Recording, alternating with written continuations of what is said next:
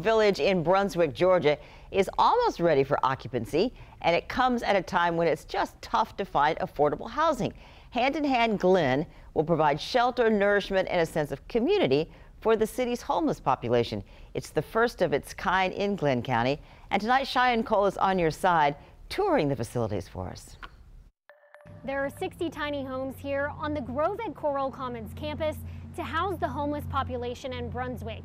Each one has a chair and table outside on the front porch, just like this one. And inside, everything is furnished to provide for their needs. When you strategically have to put 60 houses on 4¼ acres, sometimes you have to sacrifice a tree. Ann Stembler is about to see her dream become reality.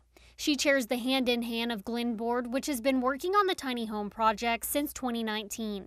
By the end of the year, dozens of people will call these 240 square feet houses home. There's a myriad of reasons why people become homeless. And even just as we all know, in the last year, rents have gone sky high. The one-bedroom homes include a kitchen with appliances, a bathroom, and twin bed. But it's more than a roof over their heads. On campus, there's a laundry room, classrooms, and a doctor's office for primary care.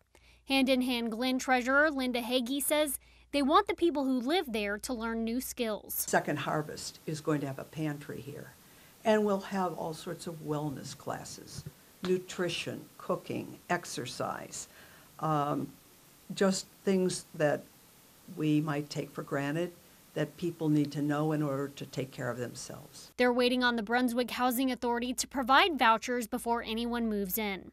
All the funds have been raised by private donors, but the group is still in need of furniture for some of the homes. We're not all just out there ineffectual.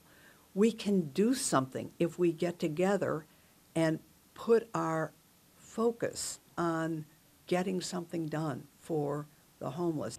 Hand in Hand Glen expects people to be able to start moving in next month. Reporting in Brunswick, Cheyenne Cole, First Coast News, on your side.